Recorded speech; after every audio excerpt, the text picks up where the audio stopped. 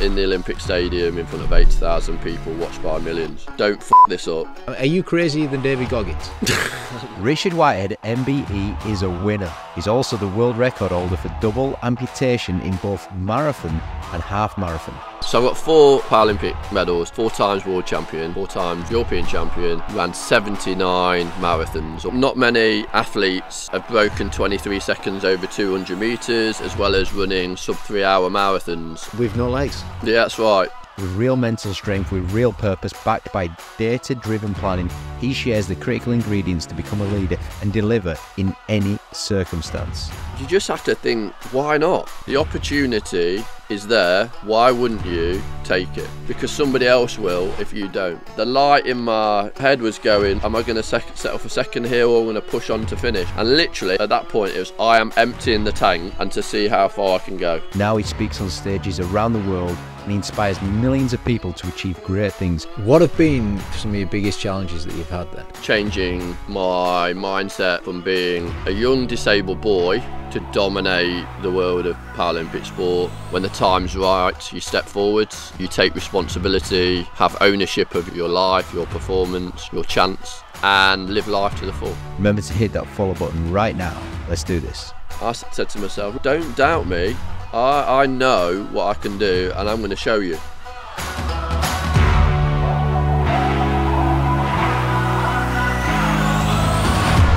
Let's talk about elite performance, all right? So what makes elite performance? I think for me it's very personal, and when I look at my career, it's obviously had some challenges and obstacles, and being a disabled person has added to that. But we all have aspirations in life, we all have a journey to take, and as part of that journey you have performance goals, you have opportunities, you have expectations of yourself and others.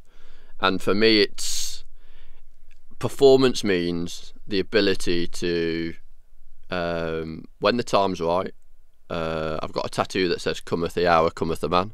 When the platform's right, you take that opportunity with all the tools that you developed in life and give it 110%. When the opportunity comes, you give it all you've got. Everything is. Yeah, everything. And when we look at performance teams, when we look at performance people, they sometimes are put together with the wrong initial thought process. For me, when I put teams together, it's been about value, how those individuals add value to my journey, add value to my performance, and then in return I can, with my performance, I can add value to their lives as well. It's a two-way process that I always feel I can add value to other people's performance. Hence the reason why I do a lot of mentoring and support myself. But for performance, the rawity of performance for me is the ability to shine under pressure, the ability to express yourself on the big stage, and when you bring your mission statement to the table, you're able to deliver that under any circumstances. Yeah, I like a number of things that you said. So come of the hour, come of the man. Yeah, that's so you've me, got yeah. That tattoo. Where have you got? Am I allowed to ask where you got it Yeah, tattooed? no, it's not in a private place, believe me. Okay. It's on my arm. So right, there we go. I had it done when I was 21, and at that time you obviously have, whether experiences, tattoos, whatever, you don't realise how poignant those decisions are, and for me it really does sum up who I am. Cometh the hour, cometh the man means when the time's right, you step forwards, you take responsibility, you have ownership of your life, your performance, your chance, and live life to the full. Now, controversial this one. Have you ever not taken the opportunity? Have you ever not taken that moment? Now I'm thinking.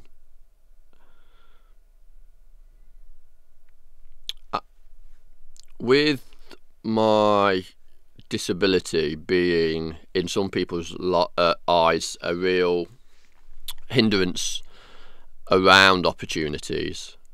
I think other people in my community of Nottingham, where I'm from, or maybe in work stroke sporting life, maybe have made those opportunities really hard to accept and really hard to deliver.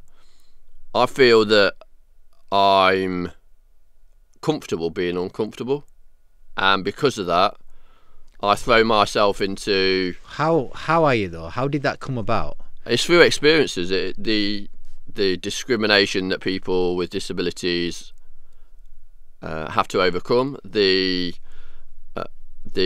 aspirations that other people put on you because you're different, and then having role models, mentors, people you look up to in your life that can guide you through some of those challenging situations.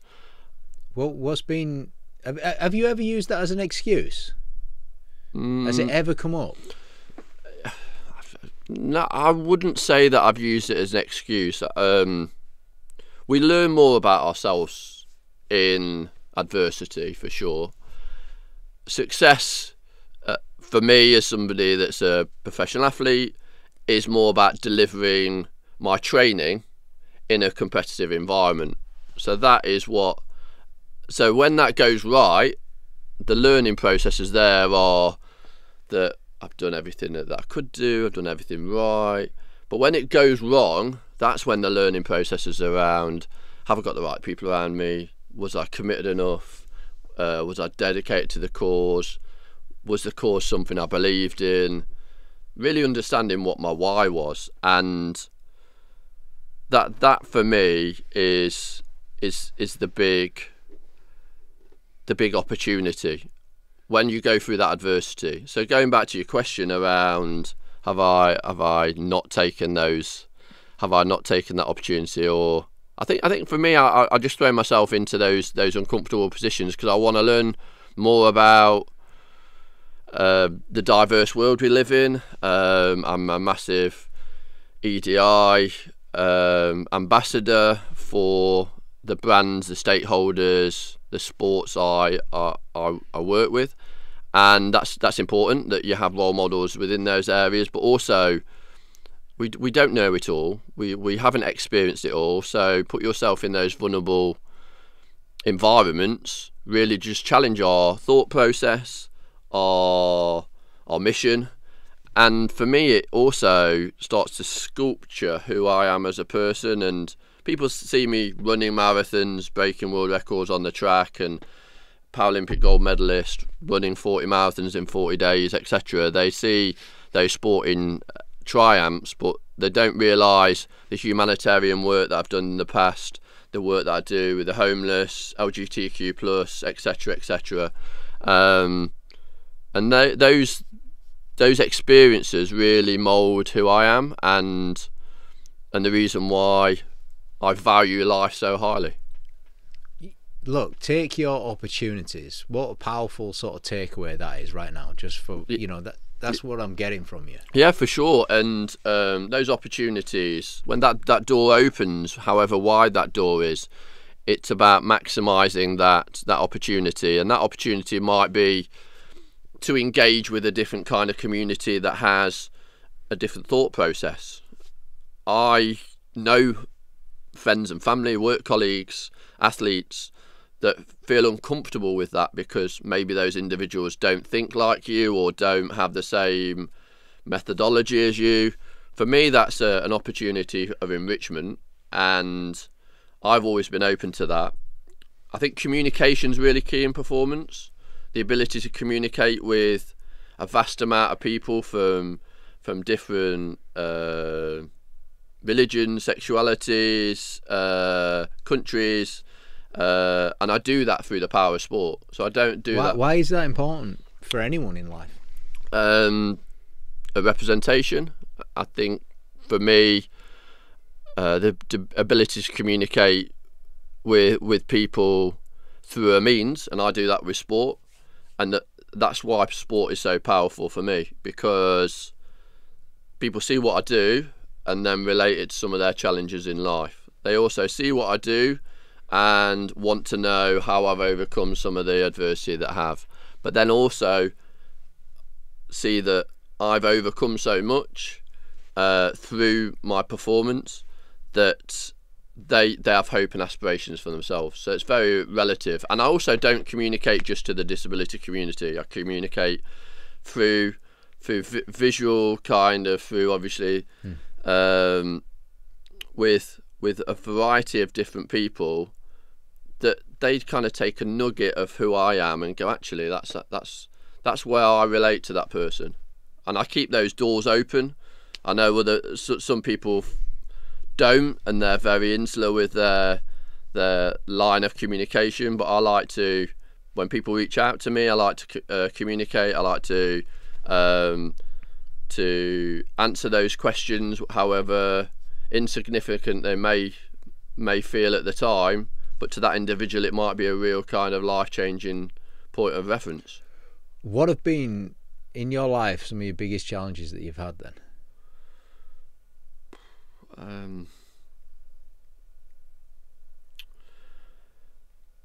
Probably the big challenges are changing my mindset from being a young disabled boy that was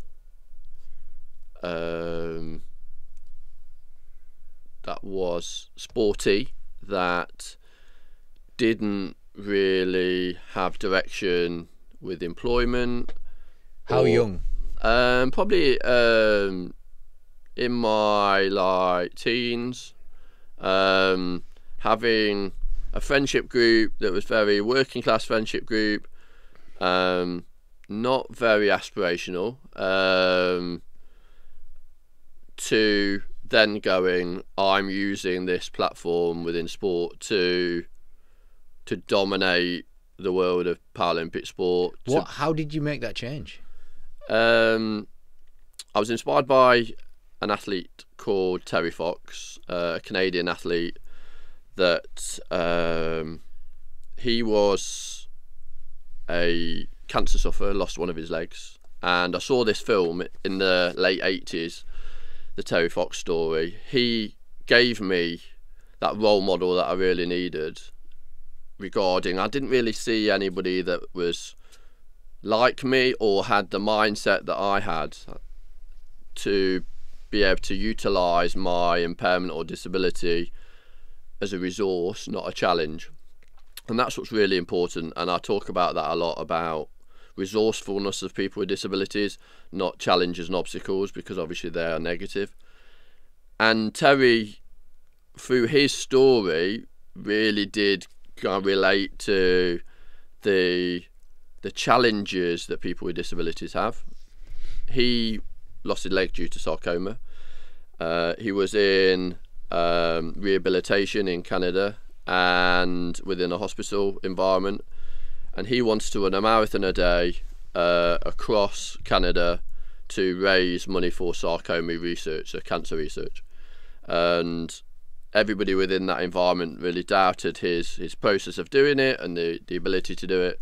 He showed that the power of the mind, that he really set himself that massive challenge and then went after it. Unfortunately, Terry Fox, like we know with some cancers, cancer does come back, and he got secondary sarcoma, and on his journey wasn't able to finish, so he actually died, unfortunately. But through that work, he's raised over $800 million for cancer research. He's one of the massive public figures in Canada for not just sport, for activism regarding charity. So you watched that in your teens, and I thought, fucking hell, this is awesome. Yeah, I just like, for me it was. If you hadn't have watched that, would things be different now? See, I don't know. I don't know whether we do things for a reason, clearly, but it's also about surrounding yourself with like-minded people. Yeah. And if you're stuck in an environment that's not progressive, then whatever form of life you're in, then you're always going to be in that slow lane. It's about how do you get out that slow lane to be uncomfortable, get in that middle lane and kind of not necessarily pass people, take people on you with that journey, but also have that learning experience. And I think with the Terry Fox story, it gave me the aspirations that I needed. My parents always saw the power of sport being something a young person with a disability in a mainly white village in Nottingham, so not very diverse at all, that sport could open up a lot of doors. And that it did. Yeah, for sure. And I still feel I've got a massive amount to offer, like within running and outside running. But I also feel that the experiences I've had, the broad experiences that I've had, really do enrich my message around what is actually possible. Well, you defy possibility, really. I mean, so you can sprint, yeah, and you can do marathons. Yeah, that's it. And not many, if any, athletes have broken 23 seconds over 200 meters, as well as running sub 3 hour marathons. I'm passionate about sport generally, and but just a second, just for reference, so everybody knows. So I'm sure that people are going to go and watch the clips. My 200 meters at London 2012. Yeah, 200 meters. I mean, it's impressive, isn't it? Because you're behind. You had a slow start, and then all of a sudden, yeah, that was awesome. 23 seconds with no legs. Yeah, that's right. So I was born with my disability, and as we know, with impairments and disabilities, you get it from birth, which is congenital, an accident, or an illness. And there's lots of challenges and obstacles within all those three processes of having an impairment, whether that's physically, obviously psychological, emotional, and economic. And for me, like I've always kind of saw a challenge as something that if I want to go for it, why not? And again, that's why I always kind of preach to people I talk to about aspirations in life. We've all got a gift, and it's about trying to nurture that gift with like-minded people or an environment of enrichment, and that's really important. It's about having that environment to grow. And obviously London 2012, in 2005 when it was announced, going back a little bit, I remember sitting down with my marathon coach at the time, who's still my marathon coach, Liz Yelling, and her husband Martin, and we talked about London 2012, and we talked about, and even in 2005, look, there's a great opportunity to shine in London. How do we get there? And I was running marathons, starting my marathon journey at that stage. Ran a lot of marathons all over the world, whether it was like the Middle East, Latin America, Europe, etc., Africa, and was starting to gain some real momentum in the marathons. And I love that event. It's such an inclusive event where if you're running 6 hours or 2 hours, you still get the same medal and you still have the real same experience of success. But we looked at the competition schedule for London 2012, and there wasn't my event within that structure. And disability sports about classification, so you're paired with, or you compete against athletes that have similar impairments. Yeah. So whether it's amputees or people with cerebral palsy, learning, sensory disabilities. And we looked at the programme. There wasn't a marathon, there wasn't a half marathon, there wasn't 10k. The longest distance event that I could compete at in London 2012 was the 200 metres. So going from being like 59 kilos, quite scrawny endurance athlete, all the way to going to London 2012, 76 kilos. Really? Yeah, 17 kilograms. Yeah, yeah. In that time, I'd put on a lot of muscle, and I'd become a powerful athlete because I felt that those were the things I needed to work on. I needed to have the infrastructure, the tools, the makeup to be able to deliver the performance I wanted to at London 2012. And yeah, so at that time I'd already been marathon world record holder, so I'd ran 2:42 in Chicago in 2009, and the fastest ever marathon runner on prosthetics, whether it's 2 or 1 or above knee or below knee. And at that stage it was kind of, now I need to be serious. If I want to be serious with London 2012, I need to make that transition. So yeah, lots of chicken and eggs. Obviously transition more time towards the track. Then had a marathon coach, but then she was like, well, really, you need to have a sprints coach as well. So Keith Antoine, who coached Catherine Mary, bronze medalist at Sydney Games over 400 metres, he came into the team, really worked with me around the transition between being a pace athlete to being an explosive athlete at the track. And yes, it took me obviously a lot of time, like you'll see on the clip on YouTube, but it was all about the finish, and the ability to finish off the race how I did was a lot of hard work, and I celebrated like that at the finish, and it was more about celebration of triumph, Right. and that I've had to come through so many obstacles and challenges to have that platform for success. But I never let those challenges really stop me or divert from my real journey, which London 2012 was never about winning. It was just about giving myself that platform to express myself in front of millions of people. And 80,000 people watch me in the stadium, millions on the TV, and it's obviously gave me a great platform for doing what I'm doing at the moment. Massive platform. You know, loads of things that you said in there has resonated. One thing in particular, you said it was all about the finish. Now, in general, because a lot of people start stuff and they don't finish it, is showing your best, is it all about the finish? I think that's what the public generally see, though. The public would generally see, it's like people that have viral videos and people that are kind of on the TV that are doing great stuff within their areas. They see the kind of finished article or the polished article, but don't understand the tireless hours that go into that preparation, the sacrifices that other people have to give for you to have that opportunity.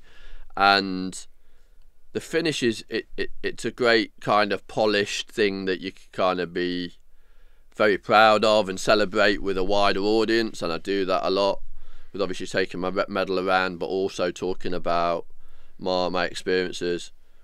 For me, it's not. For me, it's people talk about the journey between the start and the finish. I always say to younger athletes, enjoy that process, enjoy the journey, learn from those experiences, and you can get it right, but that path isn't always straight. There's lots of twists and turns within that path to that finished article. And I didn't get my first Paralympic gold medal until I was in my 30s. So I'd had a lot of experience within sport, whether that's recreational or whether that's in performance sport. Like, I'd been to a Paralympic Games before London 2012 in ice sledge hockey. Didn't have a great experience. The team that I went with weren't functional, and because of that, it gave me that real fire in my belly to say, when I have my own personal opportunity, nobody is going to affect what happens after that white line. You mentioned two other things earlier on. You mentioned pressure and big stage. Let's just look, how did you control the pressure to perform then? Yeah, the pressure on London 2012 was like massive. As you can imagine, home games. Like my medal at London 2012 was worth probably about £1.5 million to British athletics. So yeah, all the athletes that won in London 2012 had real responsibility to deliver because of funding for those sports post London, and you just have to think, why not? Do you know what I mean? It's like, why should this not? Just before just before the gun's going off, how are you controlling yourself? How are you remaining calm? How are you controlling that process? Like, you just think of it as, for me, it was the day itself. I'm very metronomic with how I run in my marathons. I'm very metronomic with my day's preparation towards that race time, and that's important to me. So I know this needs to happen at this time, exactly at 9:30 or 10 o'clock or 10:30. I know what needs to happen. If it doesn't, then I'm also dynamic enough to kind of make those alterations. But for me, when things happen within that process, it kind of makes a relevance that this is serious now. So for instance, I normally sit on my own for breakfast. I kind of go through some thought processes around, is everything set right, just feeling relaxed, just thinking about kind of how much work I've put into this process. Never really visualise the finish. When I do my visualisation, I always visualise up to the... How do you visualise? Yeah, when I'm training, when I'm kind of in the bath, kind of visualising like the smell, the sound, the feel of the track, the feel of the environment I'm going to run or compete in. And how long do you visualise for at a time? Probably, definitely more than I race on the track. Right. But sometimes it can be 30 minutes, 45 minutes. So then when that opportunity comes around, it's not a new experience. It's kind of, you've kind of been there before. And 2012, it was like, as the gun went, I was kind of seeing myself as a third person from away from my actual body. It was like really like an outer body experience. But yeah, going back to the start of the day, I sat down with my performance director. He kind of muscled his way in and sat down at breakfast and said, "Richard, just to let you know, you're our only gold medal hope today, so go and smash it." And for some athletes that would add more pressure, more responsibility, but I think he knew that the kind of athlete I was, that I was his team captain for 5 or 6 like world championships. I was somebody within the team that thrived on that responsibility.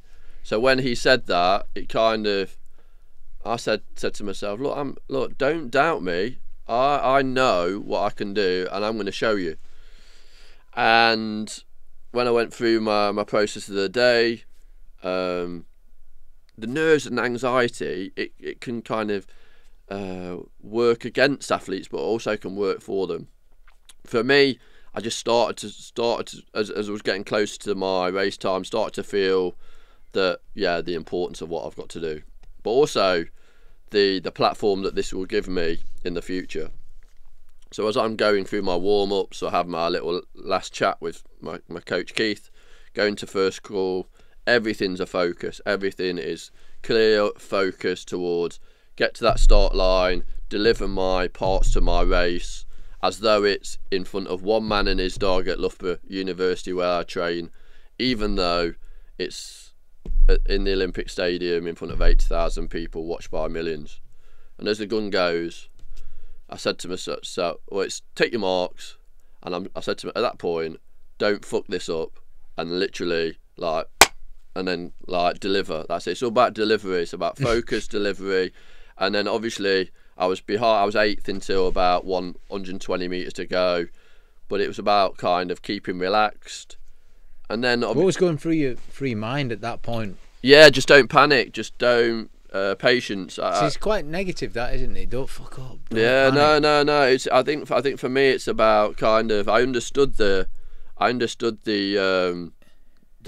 prospect of what could happen in 20 plus seconds time, but I think that just cleared my mind. It wasn't about a run. it was about reactions.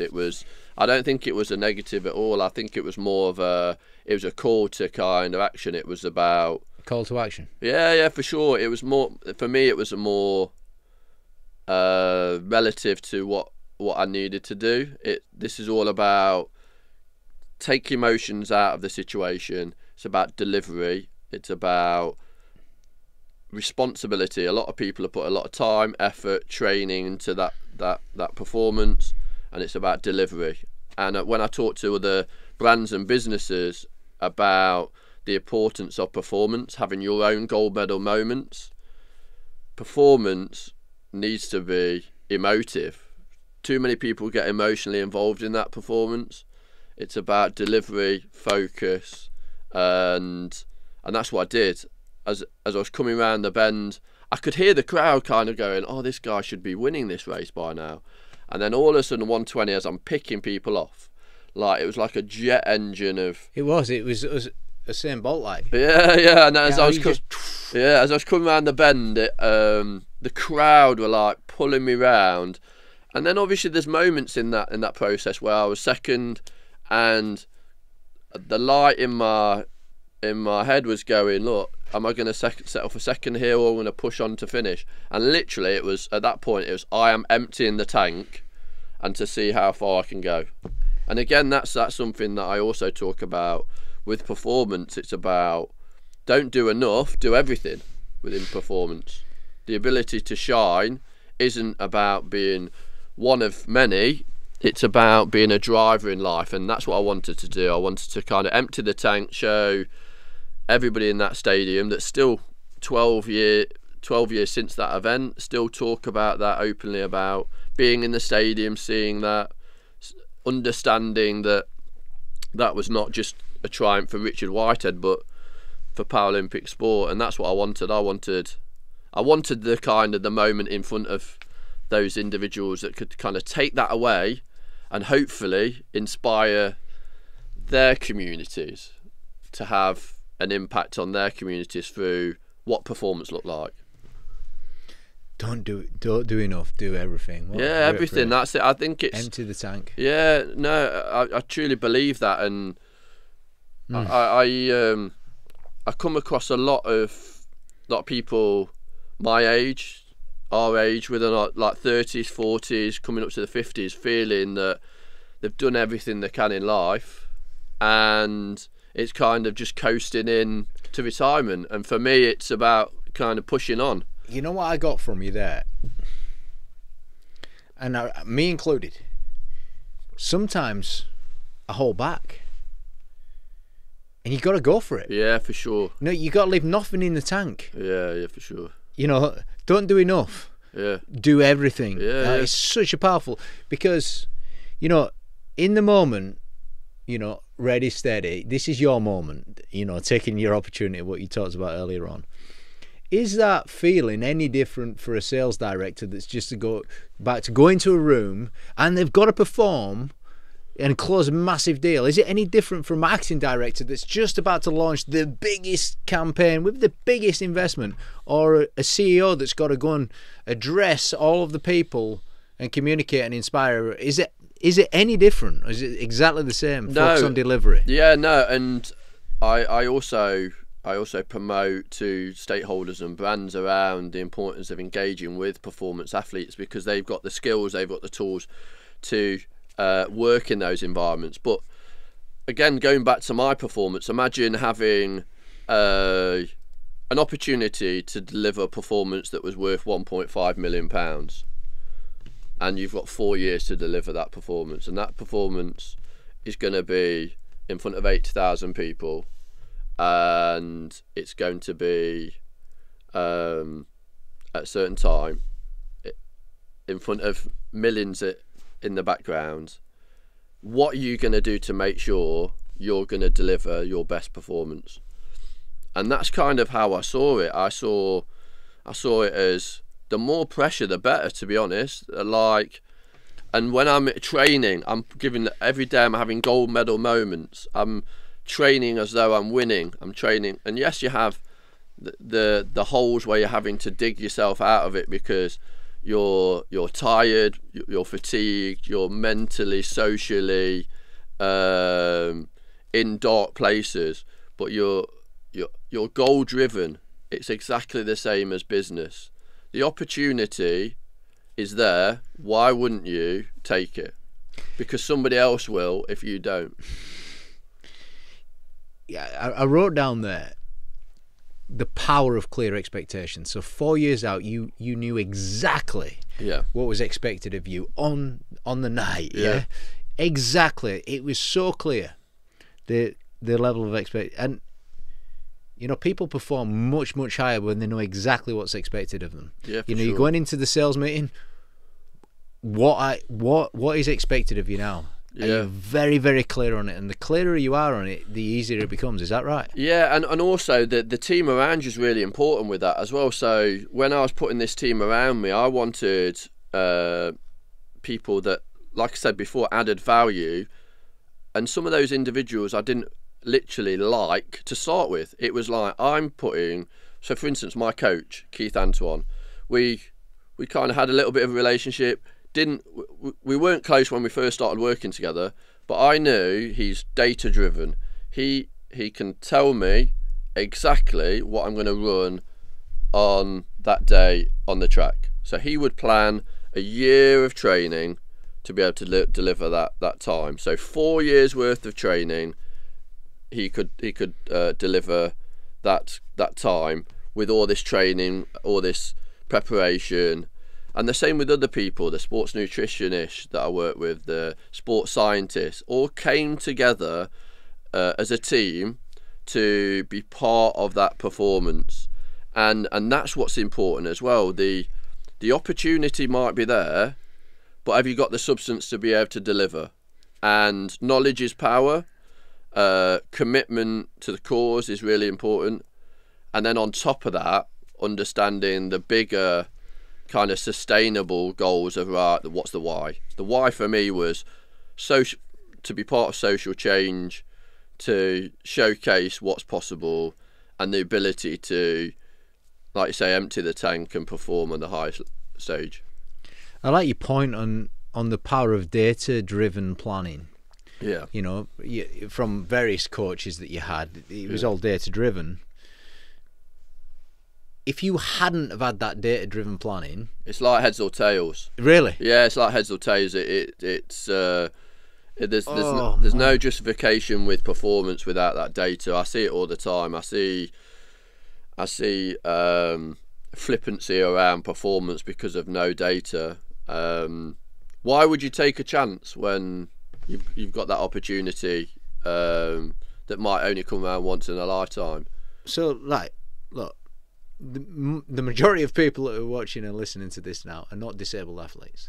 The majority of people that listen to this they're either personal development junkies, business owners, business leaders, someone aspiring for something in their own life. All right, data-driven planning.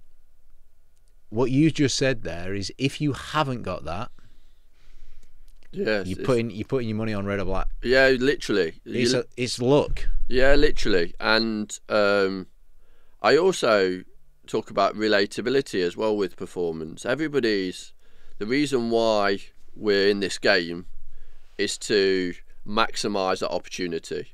And if the data says that you've done the work, there's a possibility there. But we need to work to get there. We need to put the pieces of the puzzle together to paint that picture. Then we go for it. But that data shows confidence, honesty, trust in the process, and also makes that delivery more, for me,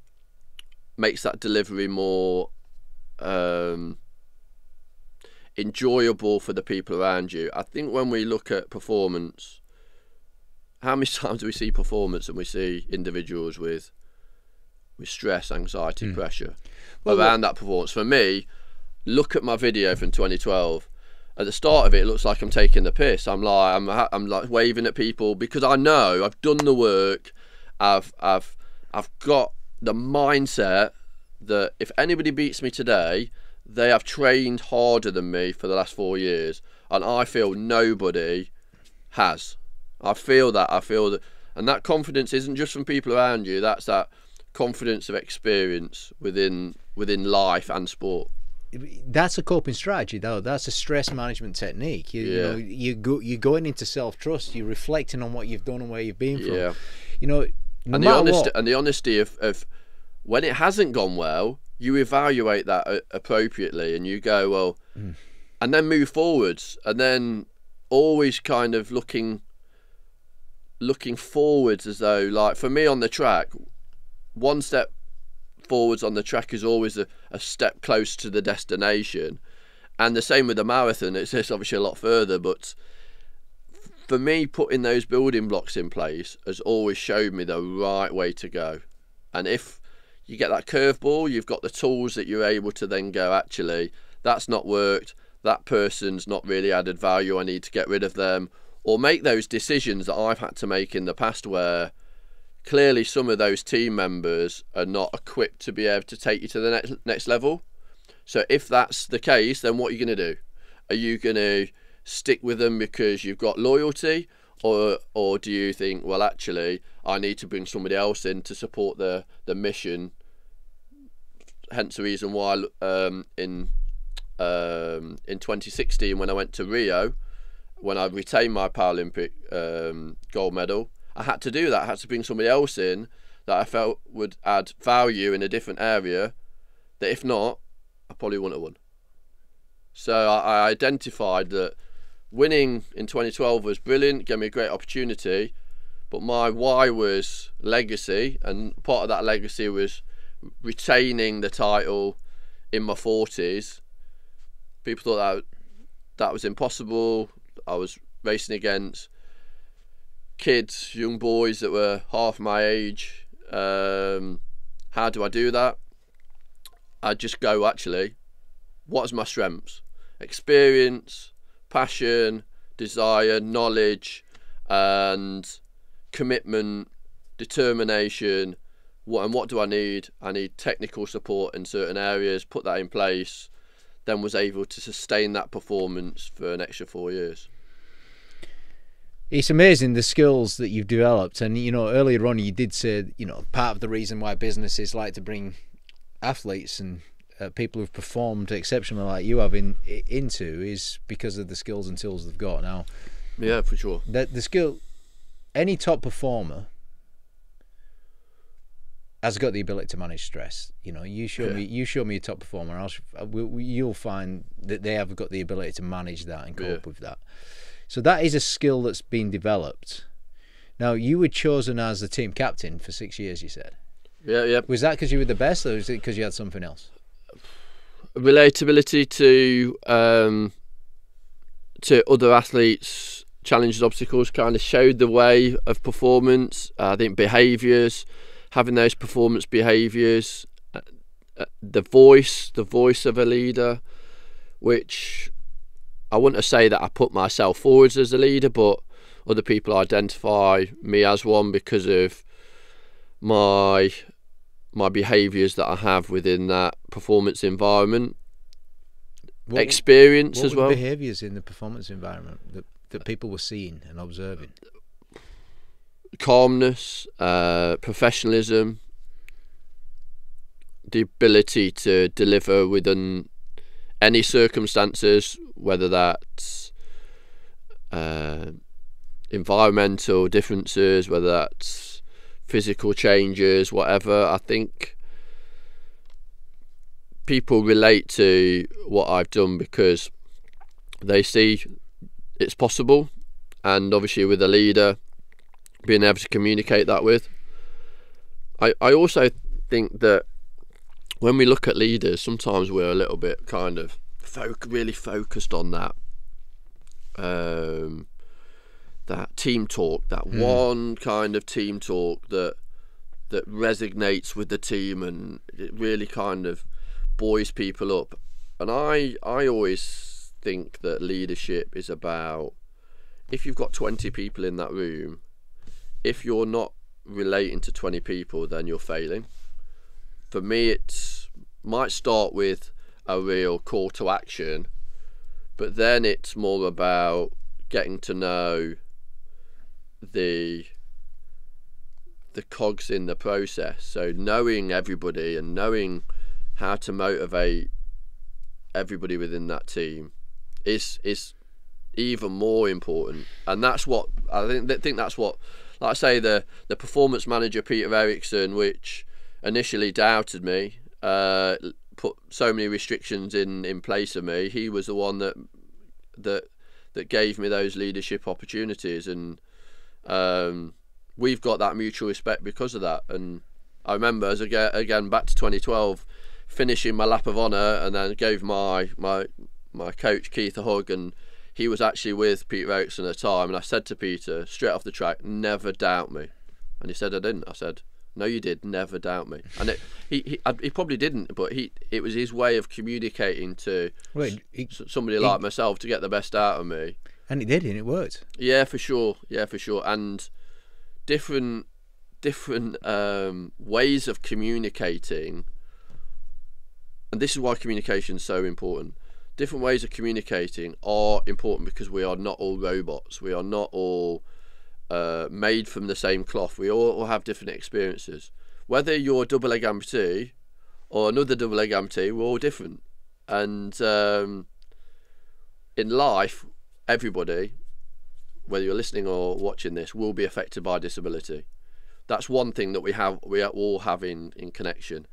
And this is why I talk about paying it forward in regarding getting to know the real resourcefulness of people with disabilities, but also understanding how performance relates within that resourcefulness as well. And for me, it's a skill set that I've developed over time. I still am, and through the experiences that I've had with a vast amount of stakeholders over the last 15 years, I'm learning from brands, organisations that are international, national, regional brands that make mistakes, or I'm kind of getting those nuggets of performance. I'm going, actually, that nugget that international brand are working with, I can use that in my localised team.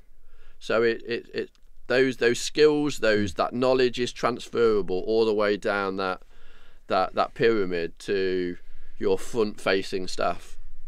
You just shared some incredible ingredients of what to look out for a leader: calmness, professionalism, the ability to deliver under any circumstances, being able to relate to people, all people. I mean, you said you could start with a call to action, but you've got to know every cog in the process. What are you driven by? What are you driven by? What's your role? So there's an element of detail there in becoming so incredible ingredients of a leader, and I can see that you've got that.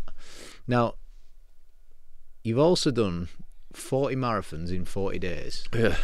Which is crazy, really, isn't it? Are you crazier than David Goggins? No, I'm not. I'm definitely not crazier than David Goggins. I think I don't know. He's got legs. Yeah, I know. Yeah, I think the word possibility is something that we all undermine. We all have the possibility in life. We all have the opportunity. We all have a desire to be better, and I think that opportunity for me has initially came because people saying, you've got no legs, you be a swimmer, play wheelchair basketball, there's no possibility of you running, or the barriers and obstacles for that are massive.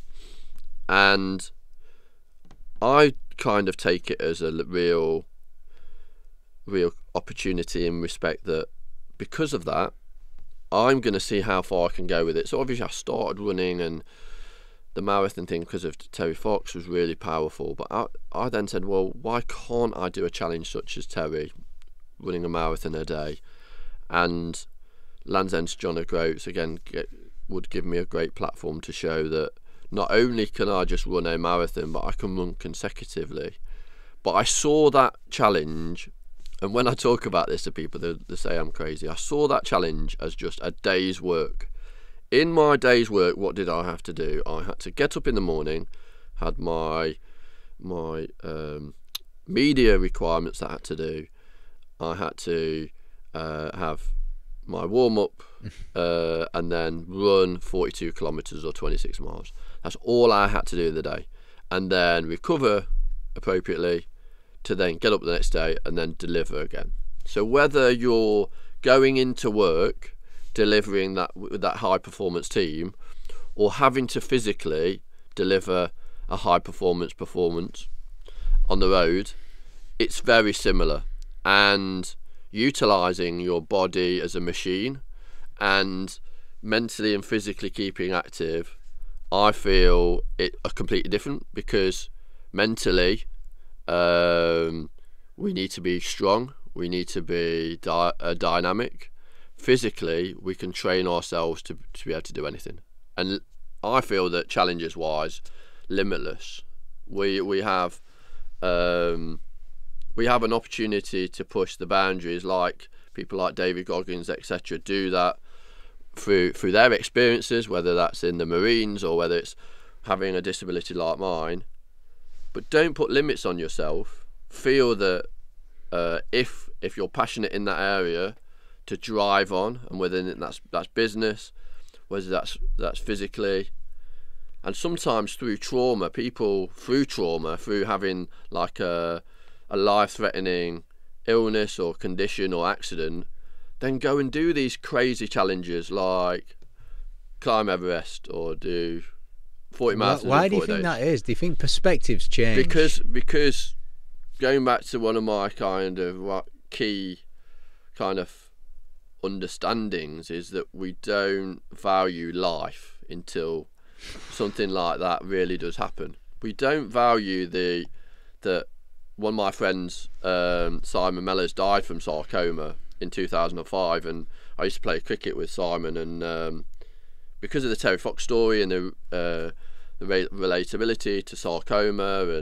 and kind of how he left a young family behind, that gave me real perspective around life. So when I do my performances, he's on my shoulder, he's in that little box going, Rich, remember what I went through, remember the times we shared together, life's important, and not only just take your opportunities, but also understand that we're all on a ticking clock. We don't know when that clock's going to stop, so why would you waste any time? You know what David Goggins does say? He says,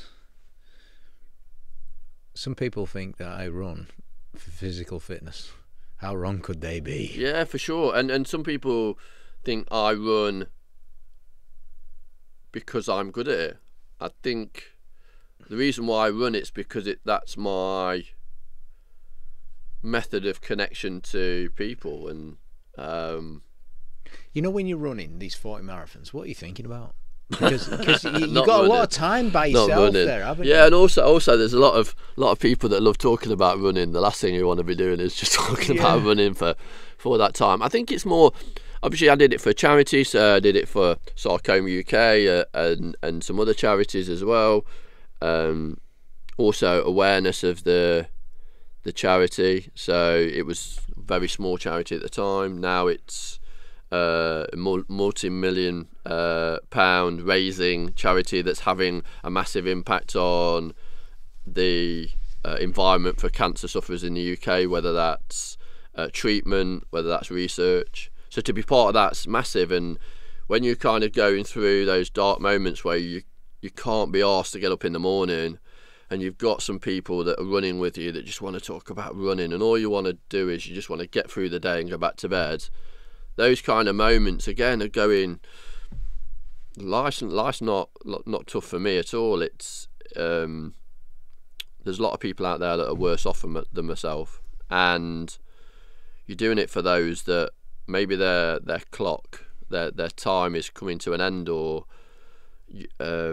they've not got a lot of time left on earth, and presenting them with the best experiences they can in life before they've gotten on. And I've worked in Syria, Jordan, Turkey with MSF and some other charities around conflict, And when you see conflict in real life, when you're in the hospital seeing like general members of the public having their legs and arms amputated because of conflict, it puts into perspective how lucky we are here and how fortunate I am as a person to be able to do what I do, and hopefully people take something from my performances, whether it's about high level performance and the ability to perform under stress, or it's whether it just motivates people to make use of time on this planet. Look, it's really powerful what you've said there, really resonating. We don't value life until something happens sometimes, and there is a ticking clock out there. And you did your 40 marathons in 40 days. You had those dark days yourself.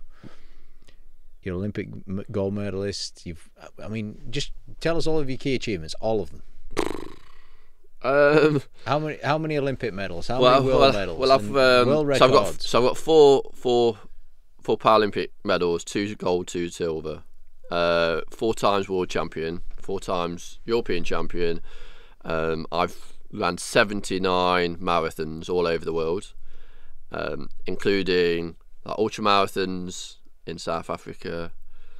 I think when I look at my major achievements, my first major achievement was my first marathon in 2004 in New York, where I chose to accept that I wasn't happy where I was at that time. I was kind of going partying too much, just kind of working but not kind of working to pay the bills, not working to have an impact. You're 26, 27-year-old. Yeah, exactly, and kind of just paying the bills off, starting to pay the mortgage off, and saw people around me doing exactly the same thing, and didn't feel it was maximising who I was. And then I was like, right, the time's right to run this marathon.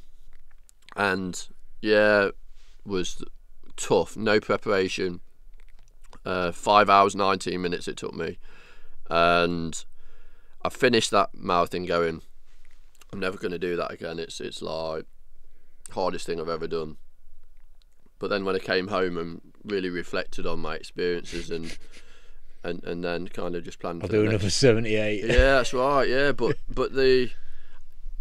I just think that we're in life so comfortable, and being vulnerable with our thoughts, our challenges, physically, mentally, is an enriching time that supports people around us as well as personally. So because of all the work I've done, I've now got my own foundation, the Richard Whitehead Foundation, that works with disabled people in participation, employment and education. But the sustainable work that we do, which again is as important as the work with people with disabilities, is educating the community around people with disabilities about the importance of inclusion. So it's the whole ethos of the foundation really is about equality, diversity and inclusion, and that's what we need to be really working on. We need to have more inclusive environments for people to shine and have that platform for success. And those business owners, those CEOs, those directors that are listening and watching, utilize the resource that's outside that window. There is people that you're not reaching. 16 million people in the UK have a disability. There's people that you're not reaching because you're not diverse enough in your thought process around how these individuals are going to support performance. People with disabilities are having challenges within their lives every day of their life before they even get out the door. And those challenges are that those people are the ones that are breaking down barriers within life, within challenges. Wow, well said, by the way. Seriously well said. Now, one of my mentors, Frank Dick, you might know Frank, he's operated in the world of athletics a long time. He says when you experience a lot of resistance, sometimes failures, sometimes losing, and this kind of thing at young age, it's good, it's builds you. Maybe disabled people are just have got an innate resilience that's been developed just because it has been so tough. And you do develop resilience as well. Resilience for me is something that we all talk about. How I need to be more resilient. I need to. Yeah. But what is that? It's not tangible. You can't go out to the shops and buy resilience. It's great, isn't it? And I was never brought up with a silver spoon in my mouth. I was from a working class background, and that definitely helped the ability to understand what resilience is about. Going through those real tough times of struggle, mental, physically, overcoming discrimination around the possibilities of people with disabilities. But we all have challenges. We all have anxieties. We all have times of depression. But why do we shy away from those times? And like I said before, we'll all have debilitating times where we'll have a connection, an interconnection with disability or debilitating times. So why do we not interconnect with the disability community as business? And that's something that I'm passionate about moving forwards into my life, connecting with more businesses around how we bridge that gap, but also maximise the resource. Maybe there's never been a better time to do that, you know, with all of the changes in the way that hybrid working is taking place, etc. And, you know, up to date, generally businesses might be missing a trick. How many disabled people did you say there was? 60 million. 60? 16 million people out there that are incredibly resilient, incredibly capable. They might even be able to do 40 marathons in 40 days. You never know. Out of all of your achievements, which is the greatest, the one that you're most proud of?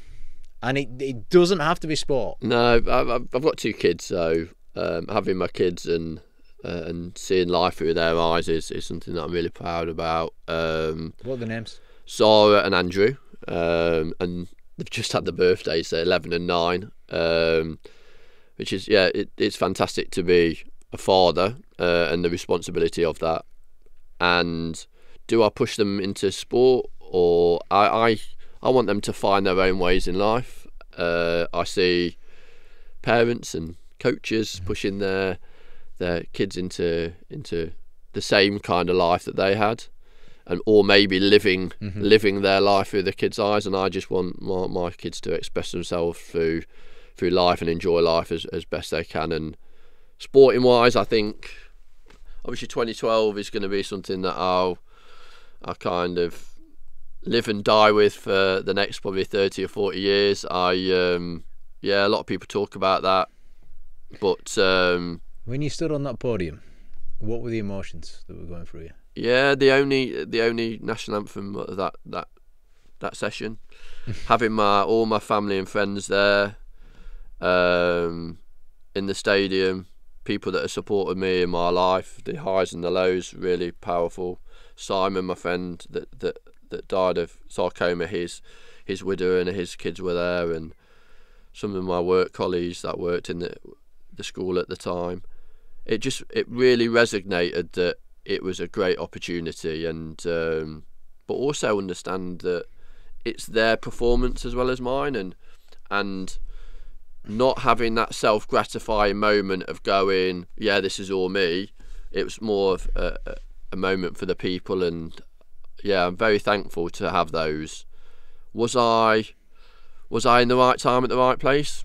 I don't think so. I think it was a manufactured moment by having the right people around you, and I just took full advantage of it. You did. You took your opportunity. What was it? Man of the hour. Come of the hour. Come of the hour. Come of the hour. Come of the moment. There you go. Yeah. Should get that one printed out. All right. So if the listeners should take one action, having listened to this podcast right now, what should it be? An action for you should really be to understand what their why is, and their why should be being better every day. I have 5 things every day that I go through at home. Things like being thankful, things like maybe a little bit of an activity that I do at home. Maybe read some new content that is totally diverse to who I am. And at the end of the day, when I brush my teeth, I kind of evaluate the day. Keep things very simple to your why. Don't have this, I want to be the next TikTok millionaire. It's not relative, and in some cases not achievable. For me, it's about relative whys that you can achieve. Small achievable goals. Enjoy the journey, and then you'll get to the end goal as that gold medalist like I was in 2012. But enjoy the moment, because money is not the main factor in the process. It's about the memories to get to where you're going. Be better today than you were yesterday. What a great way to finish. Almost finish. See, my favourite bit, there's a lot of things in here. Data-driven planning, very, very powerful. Don't do enough, do everything. I like what you said there about we don't value life until something happens. But my favourite bit is the traits of the leader: calmness, professionalism, deliver under any circumstances, relatable, know your team, know your people, and know every moving cog that is in there. For sure. What's been your favourite part? I think knowing that I can do what I want in life, and whether you've got a disability or not, it just adds value.